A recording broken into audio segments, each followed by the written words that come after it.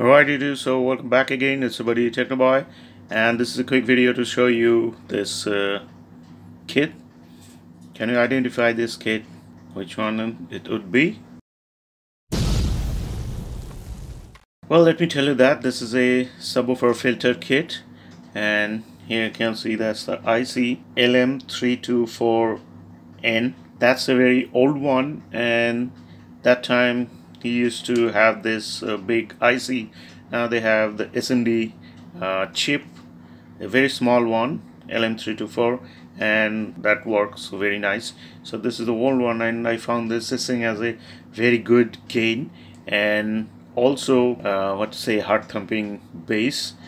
That much lows it provides at the output. So this is the kit from Indo Power, you can see, and you may not find this thing online. You'll find the kit with the SMD LM324 chip, and that's a very cheap one. So let me just show you this kit. Very good components are used here, and that's the input. You can see 3-pin input right there. That's the one input, and that's the ground, the middle one, small one, and that's another input. So that's a 3-pin input.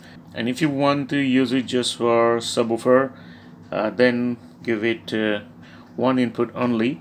The left one is not marked up here, but you gotta check it. You put the ground, connect the ground here, and then connect the input on this side and check the bass, and then connect the positive wire to this side and check the bass.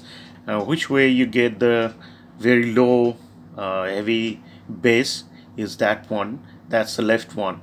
Well, left and right is not marked here, so that's how you need to check it out. And here you can see that's the out, which is going to the subwoofer amplifier kit.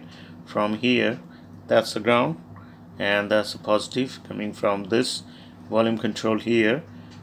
Well, a 10K volume control would be here. That's the ground, that's the output, and that's on this side, that's the input, output, and ground. So volume control, I removed that, and here a small potentiometer is here. You can see is for the gain control of this board, so you can adjust the gain according to your needs. If you get too much loud bass, then reduce it to the a medium, 50%. If you need more louder bass, then go to the right, to the max, whatever you need. So that's it. That's the subwoofer amplifier kit, low pass filter kit, and I like that very much, and I use it once. I made a subwoofer long back. I used this thing in that subwoofer. As that is gone, the amplifier kit was broken, so I had to remove this thing, and it was lying down there for a very long time. Well, let me tell you that this thing requires the power supply. I forgot to tell you the power supply.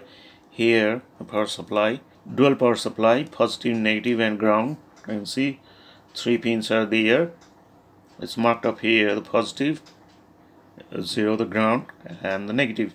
So you can give it a power supply from 12 volt to 24 volt, anything like that. So it's a wide range of power supply you can give to this kit. So that's why I like this one. If anyone need this kit, you can ask me in the comments below, and if you want to know anything about this kit, then also you can ask me. So that's it, that's all for today. See you in the next video. Thanks for watching. Bye bye.